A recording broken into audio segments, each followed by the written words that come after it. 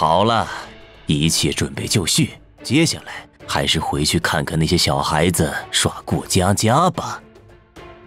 神秘修士盯着迅速消融在管道里的火焰，露出冰冷的笑容。接下来是汉南大学对阵汉北大学，请双方代表上场，请多指教。唐明是吧？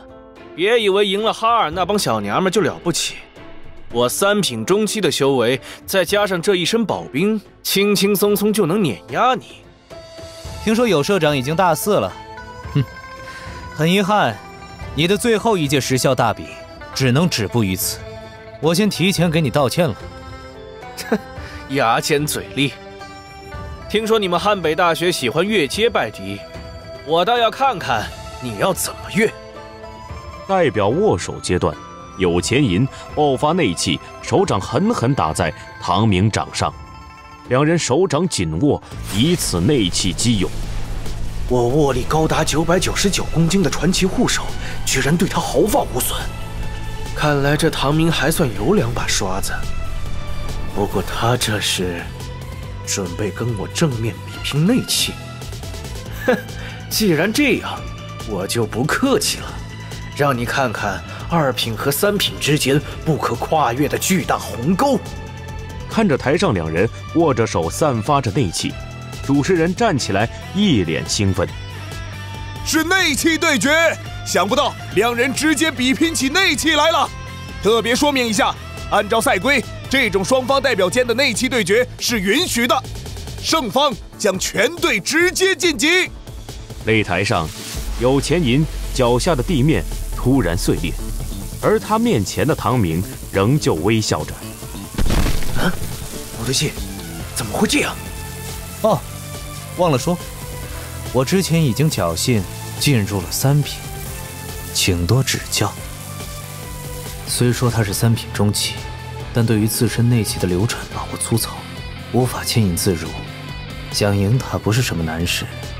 不过我更在意的是，那边那个人有些奇怪，虽然刻意隐藏了身上的气息，但我能隐约地感觉到他体内躁动不安的能量波动。先保存实力获胜，再找机会查查他的身份。好像被注意到了，这小鬼倒是有点眼力嘛。喂，别东张西望，本大爷才是你的对手。擂台上的有钱银已经被强大的内气压制得满头大汗，见到唐明竟然还敢走神，更加恼怒。就算你是3品又如何？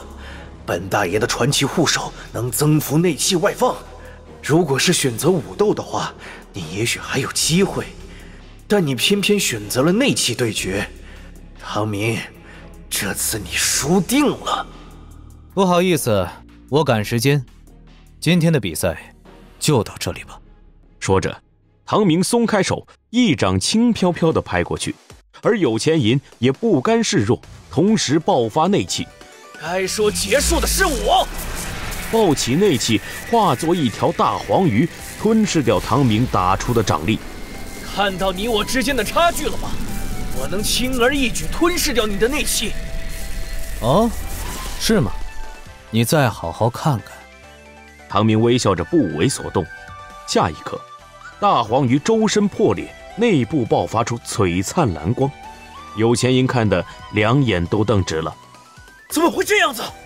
轰然一声巨响，黄鱼当场炸裂，化作狂风席卷整个擂台，而唐明毫发无损。你的内气多而不精，杂而不纯，还得回去多练练。被内气反噬的有钱银一口鲜血喷出，当场跪倒在地上，身上的铠甲也随之破碎。我竟然输了！最后一次参赛，能遇上这种对手，不甘心呐！汉南队代表在内气对决中落败，胜方是汉北队的唐明。轻松拿下比赛的唐明转身下台，却看到迎面走来的阴流。阴流老师，你怎么来了？没想到你这么快又突破了，果然是岳山看中的天才。这次是军方来了消息，要求岳山导师归队，所以我来代替他。